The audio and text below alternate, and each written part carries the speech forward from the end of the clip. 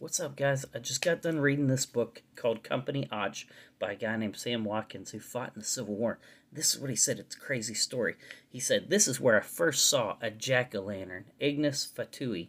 I was on patrol one night, and that night, while Tom and I were on our posts, we saw a number of very dim lights which seemed to be in motion. At first, we took them to be a Yankee moving about with lights. Whenever we could get a shot, we would blaze away. At last, one got very close to us and passed right between Tom and I. I don't think I was ever more scared in my life. My hair stood up on end like quills of a fretful porcupine. I could not imagine what on earth it was. I took it to be some hellish machination of a Yankee trick. I did not know whether to run or stand until I heard Tom laugh and say, 'Well, well, that's a jack-o'-lantern.' What do you guys think? Was he lying? Was he wrong? Or did he really see floating lights going through the woods that night?